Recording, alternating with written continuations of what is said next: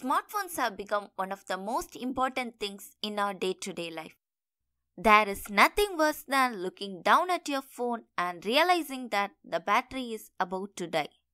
I often think, why can't it get charged by itself? Just imagine having some mini solar cells in our phone so that it can get charged while we go for a walk or waiting for a bus. It might be a good idea, but it's definitely affecting the look of the phone. What if we have some transparent solar panels in our screen? This may sound too good to be true, but this is going to happen in our near future. Hi, I'm Benila. In this video, I'm going to talk about the transparent solar panels. As the need for renewable energy is increasing, engineers are trying to generate renewable electricity in all possible ways. Solar and wind are the most promising alternative energy sources. One of the disadvantages of solar panel is if we need to produce more electricity, we need to install more solar panels. That is, it requires a lot of space.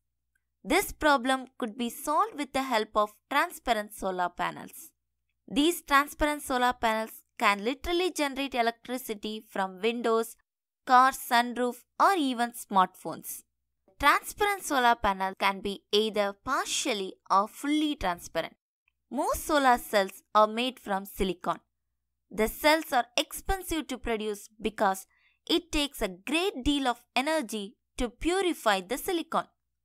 Even though the price of the solar panels has been dropping rapidly for the past decade, the market requires new processes that could reduce the cost even more. That's when researchers came up with thin film photovoltaic cells. Thin film photovoltaic cells is just a very thin layer of normal solar cell material deposited on a substrate such as glass. Let me explain this concept with this potato. Here I have two pieces of potato, one thick one and the other is thin. To get this thick piece, I need a large piece of potato, while this thin piece requires only a very small part. The same thing happens in photovoltaic cells. Manufacturing thin film photovoltaic cells require small amount of semiconductor material than the conventional solar cells, which leads to the reduction of cost by more than the half. Film thickness is in nanometers. By reducing the thickness of the film, the transparency increases. In general, transparency is the quality of being easily seen through. Now I have two containers in my hand. One is fully transparent and the other one is opaque. The fully transparent one will allow the sunlight to travel through them, while the opaque one does not allow the light to travel through them. It's fully dark inside. In fact, opaque materials absorb the light that shines on them. The conventional solar panels are opaque and they have anti-reflection coating to make sure not to waste any of the light that shines on them. Yes, solar panels need to absorb the sunlight to generate electricity. What about our thin film photovoltaic cells? Even though they are not fully transparent, they are semi-transparent. In other words, they are partially transparent. Therefore, they can absorb only partial sunlight that shines on it, which obviously means that the efficiency of the semi-transparent solar panels will be low compared to the conventional solar panels. There are places where semi-transparent solar panels are very useful. One of them is in agricultural field. The modernization of agriculture is done to raise the income and to reduce the malnutrition. The installation of greenhouses in which the inner conditions such as temperature, moisture and sunlight level are finely controlled makes it possible to prolong the cultivation season and broaden the crop species no matter what the outdoor weather is. However, greenhouse operation comes with a large energy consumption on heating, cooling, artificial lighting, pumping and ventilation.